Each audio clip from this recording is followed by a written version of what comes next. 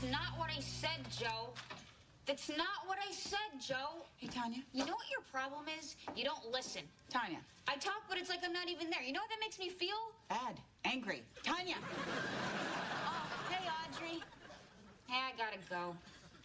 Because some of us have to work for a living. Am I the only one getting the irony around here?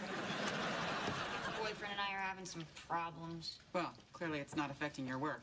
Oh, believe me, it is. What do you mean? I just need you to confirm my lunch reservation tomorrow at La Maison. Lunch at Amazon. Yes. I don't see it on the calendar.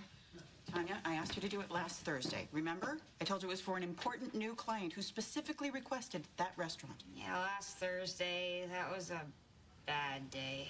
Right, can you just call now and try to get me a table? On 1 day's notice? Good luck. That place takes forever to get a reservation. I know. That's why I asked you to do it last Thursday. Okay, cool your jets. I'll call.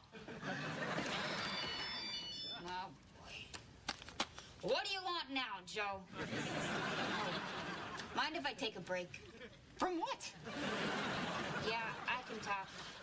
Now, don't say that about her, Joe. Hi. Tanya? What bridge, Joe? What bridge, Joe? Joe, what bridge? Tanya, I know you know what that ringing is. I've seen you react to it before. He's threatening to jump. What do you want me to do? Put him on hold? The Verrazano?